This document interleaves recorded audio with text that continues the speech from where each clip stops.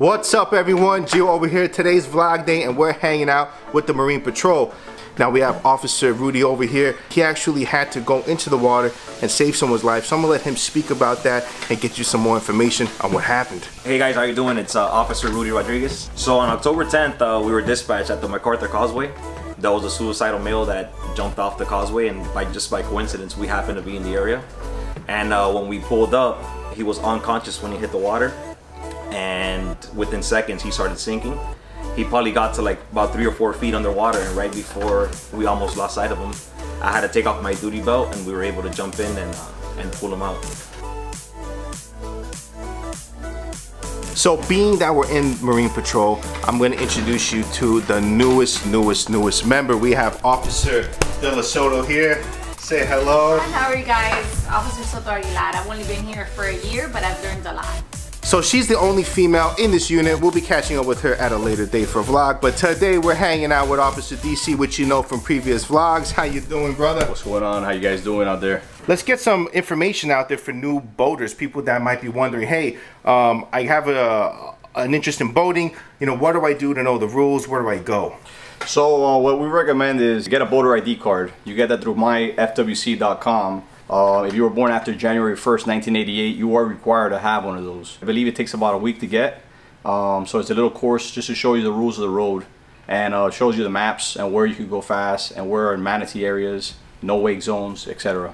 So the manatee zones down here in South Florida is a big thing. We do have a lot of manatees, so please get that information and understand and know exactly where you're going so you don't hurt these animals in the water by mistake. So from the dates of November 15 to April 30th, inside the ICW is a no wake zone due to the manatees coming in for the warmer waters. So a no wake zone, what kind of speed is that? Like 4 miles an hour, 5 miles an hour? How does that work? So it's not actually by miles per hour. It's actually the speed. You have to look at your engines in the back. It's basically just enough steerage where you could maneuver your vessel without shooting any wake on the back of the engine. Alright, so the main reason why we're having this vlog today is to inform everybody about derelict vessels. Now this is a big thing and a big problem that the city of Miami is having. Now you guys are partnering up with the Fish and Wildlife. We are. Now put it this way, this problem is so big that they got a stack over here of files full of boats that are derelict. So a derelict vessel is a vessel that's abandoned. A derelict vessel must be left, stored, abandoned in a wrecked, junk, or substantially dismantled condition for it to be considered derelict. Alright guys, so we're going to go ahead and place a sticker on a derelict vessel. It's located here on by Bayside. Let's go.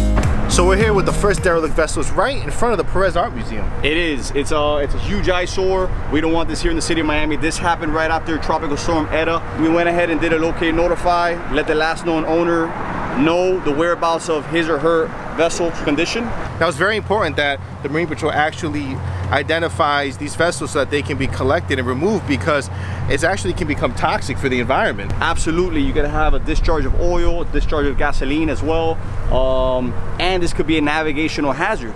If this the tides change and this boat is no longer submerged, it could be in the middle of the bay here and a boat could collide with it.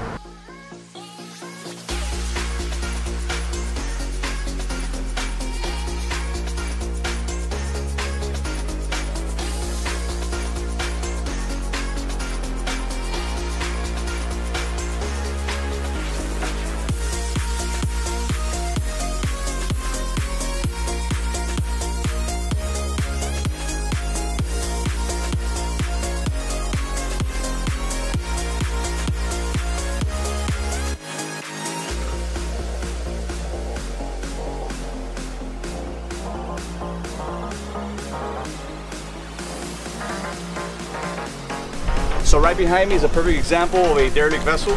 This one took in water and it's submerged. The owner has 5 days to remove this vessel out of the water. It's been here for the last 3 months.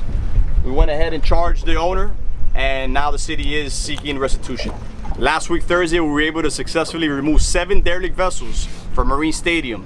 3 which were on land, 2 were submerged, and we did that with the help of DERM and Currents Construction. How are you today, sir? Good. How are you? Sorry about that. No, you're good. Just did right now, we just did a safety check on a personal watercraft. Sometimes we like to educate the boaters out here, especially Marine Stadium, where it's going to be a no wake zone in the coming days. He had everything up to date, his registration was up to date, everything else looked good, so we gave him a break. It's good to go. So what do you look for a safety inspection? So every personal watercraft has to have a fire extinguisher. They have to have a whistle on themselves, either on a lanyard or on their wrist or on their actual life jacket. They have to have their proper FLs on the side of the personal watercraft, as well as up-to-date registration.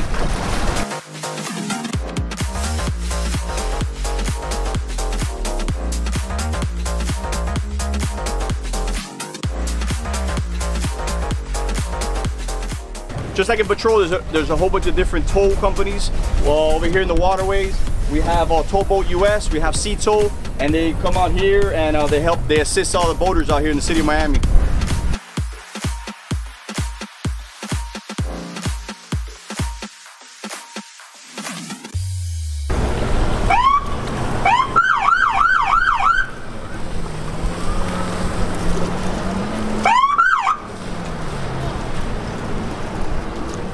There's a no wake zone. You guys were the only ones going pretty fast. So the reason why we stopped this jet ski is because here in the ICW, just south of the MacArthur Causeway, it is a no wake zone. So that's pretty much, as soon as the front of the jet ski, it's going, lifts up off the water, you're already going too fast. That's the reason for the stop. Now once we perform that stop, then we'll go ahead and finish up with the safety inspection. So the reason why FWC set in place these no wake zones and minimum wake zones is the 2 main reasons. One is you're responsible for your wake. So if there's a bunch of boats that, like how we are, tied here at the dock, and you cause a big wake which causes a boat to rock, if you cause any damage, you are responsible for that damage. And another reason why the no wake zone is because this time of year all the manatees are coming in for the warm water, so we have an influx of manatees at this time of year, and then that's why you have to go slow here. If you're on a boat in the city of Miami and you happen to see dead, sick, or injured manatee, you go ahead and call 1-888-404-FWCC, or you call the City of Miami Police Department.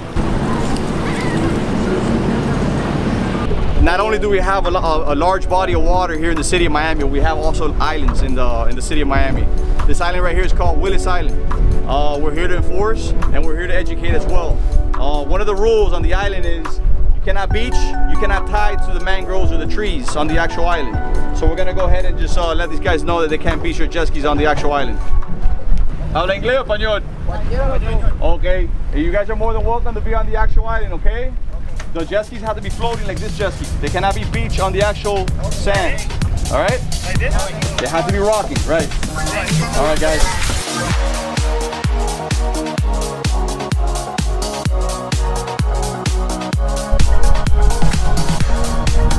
Make sure, guys, you like, share, and subscribe.